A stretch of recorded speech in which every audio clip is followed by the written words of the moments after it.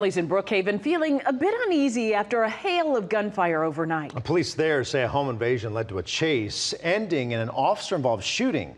Atlanta News First Yasmina Alston is live at 5 on Caldwell Road, near the home where all this started. So, Yasmina, neighbors say nothing like this has ever happened. Yeah, they say nothing like this has happened before. One neighbor even telling us that she hid in her bathroom last night when she heard those gunshots. In Brookhaven, police say now they're still searching for the fourth suspect involved.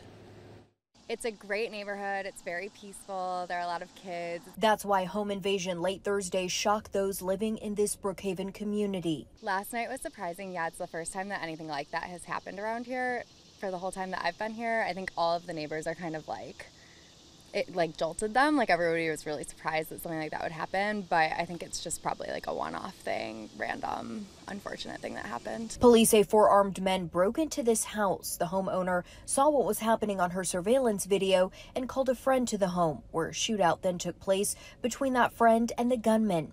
Just next door, Orly Fisher and her family heard the commotion. We heard like probably 15 to 20 gunshots. We actually hid in our bathroom when it happened because we just didn't know what was going on. According to police, the armed men sped off in a car when officers arrived and a chase began. That ended with a crash in Chamblee. Officials say one of the suspects, 19-year-old Albert Burns, exited the car with a gun and was shot by an officer.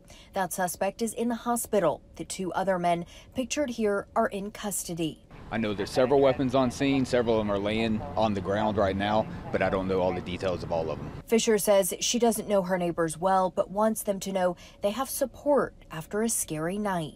We're bringing them some cookies. Yeah, we feel bad. We think that they have like 2 little kiddos in there, and I just think they must be so afraid. So we just wanted to let them know that like the neighborhood has their back and we're behind them.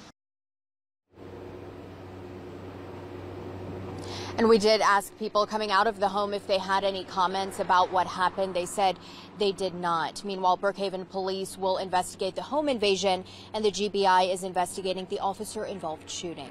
Live in Brookhaven, Yasmina Alston, Atlanta News First.